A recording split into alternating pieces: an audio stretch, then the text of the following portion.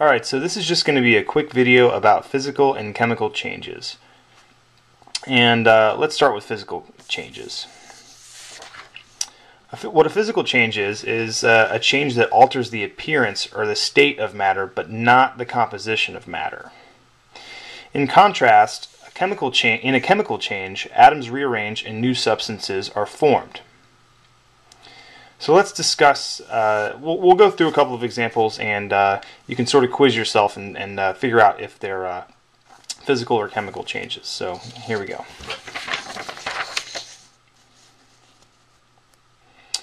Breaking a glass. Would that be a physical or a chemical change?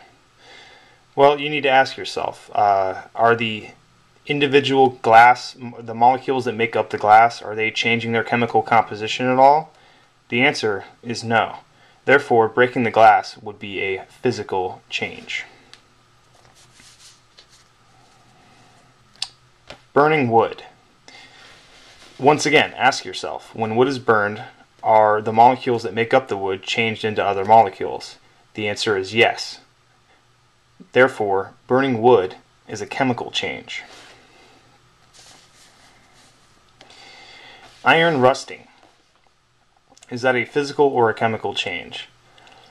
This one's actually maybe, I don't know, it might be a little tricky, but the answer is it's actually a chemical change because the process of rusting, during the process of rusting, the iron atoms react with oxygen in the air to form iron oxide, and that's where you get rust.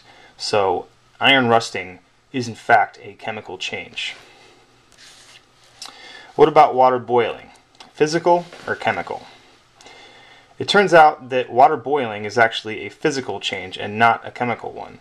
Certainly when you boil water, you get water vapor, which has very different properties than liquid water. However, it's still water. It's still H2O.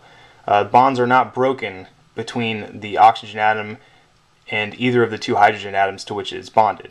So water boiling is in fact a physical change and not a chemical one.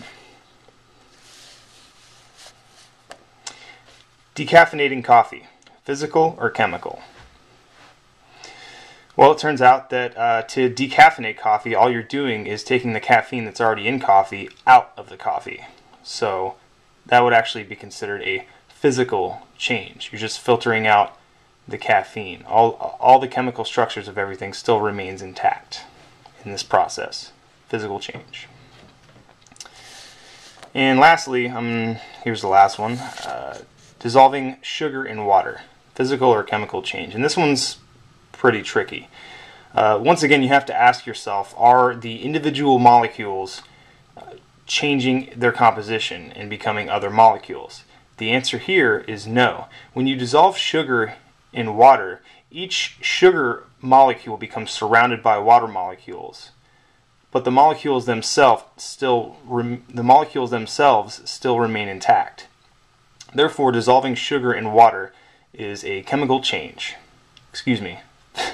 It's a physical change. Sorry about that. Anyway, if you have any questions on this, maybe you have a change that you're not sure if it's physical or chemical, go ahead and ask me what it is. Either email me or drop a comment on this video, and good luck.